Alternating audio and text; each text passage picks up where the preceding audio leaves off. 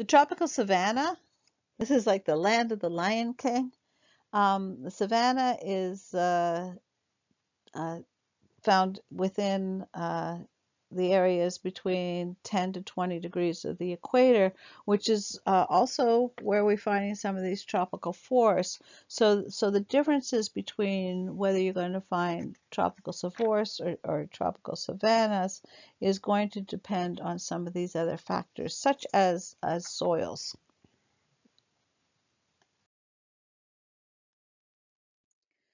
So they occur north and south of the tropical dry forest within 10 to 20 degrees of the equator. So remember, the tropical dry forest was between 15 to 25 degrees of the equator. The climate, just like the tropical dry forest, alternates between a wet and a dry season. When they have the dry seasons, it often is associated with at the beginning of the rainy season. There's often thunderstorms, and you get the lightning, which causes the wildfires. So if you've watched The Lion King, which I think most of us have watched The Lion King, you're aware that the savannas and the grasslands will burn because we see that happening when they battle Scar. The soils have low water permeability, which means they hold the water on the surface. They have high amount of clay, and that causes the water to stay at the surface, which actually kills the roots of the trees. So they are not going to be having very many trees. The landscape is definitely more two-dimensional. They have increasing pressure to produce livestock as well, so there's a strong human influence.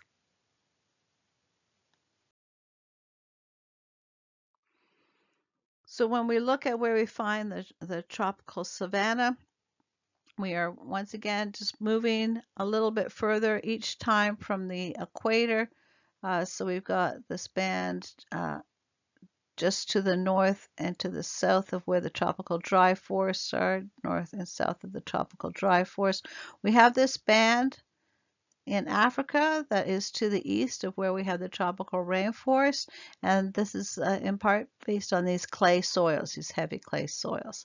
And then we also have, we can find tropical savannas in places other than Africa. So we obviously have them in South America. We find them in South Central Brazil, Venezuela, Colombia. We also can find them in Asia and India, and we can also find them across Australia.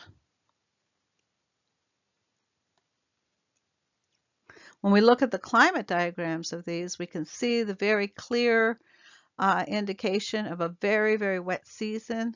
So once again, we have this jump in the scale on these climate diagrams.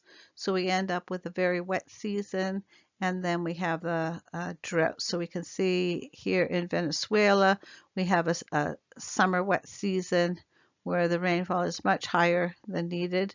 Then we have a short one here just on the edge of the Sahara Desert. We have a very short wet season. It's only 2 months long. And then here in Australia, we've got an even shorter wet season that's only a couple of months long as well. We can see in these different subtropical savannas, the total amount of rainfall is very different depending on how long their wet season is. Because of this changing of the seasons, you'll find that animals with both the tropical dry forest and the tropical savanna will often migrate out of those areas during the dry season.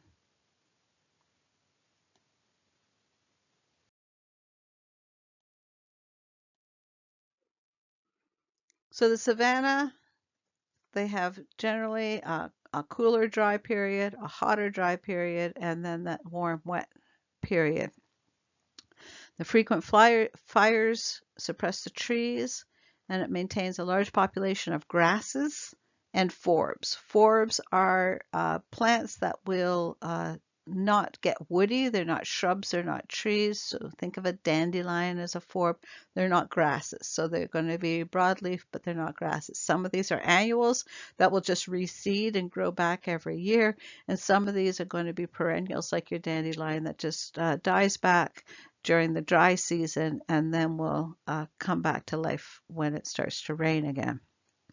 So you get these herbaceous, so these non-woody plants, low-growing annuals, and perennials. The grasses are monocots. They're more recently evolved than many of the other dicots. They have large numbers of herbivores that feed on these plants, so you get all this fresh green growth of grasses and forbs every year. This is beautiful pasture land, and so you've got these large herds of herbivores. You get animals burrowing into it. So these are your most common types of animals that we have. So we have a picture here with giraffe, and we have Thompson's gazelles, both from the African savannas. And obviously these animals are most active during the rainy season. The giraffes will not migrate in the dry season because they are feeding off these leaves of these trees, and so because they can find those little scattered trees across the savanna, they don't have to follow the rains. But these little Thompson's gazelles will follow the rain patterns.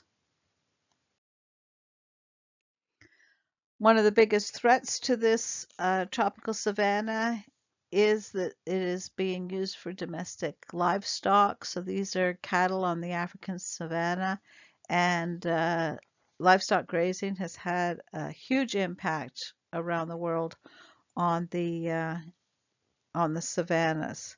So humans have always well, we evolved in the savanna area, and so it's always been influenced by things that we do. We would use fire in order to help the grass grow and attract herbivores then to come that we could hunt and use for food. So this is when we lived in just the savannas, we were hunter-gatherers, and we were able to also follow these rain patterns.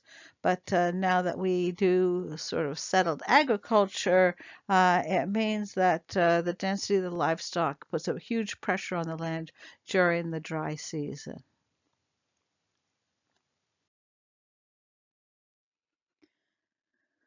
So when we just reviewing where these biomes are, again, so far we have covered the tropical rainforest, which is in red, right along the equator, here and here, and across there, and a few little spots depending on the conditions a little further off from the equator.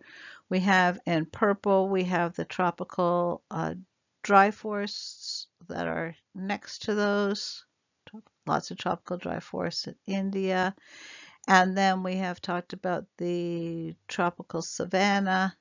So the savannas are next to the rainforest or next to the tropical dry forest, depending on the soils. And we have these huge savannas across Africa.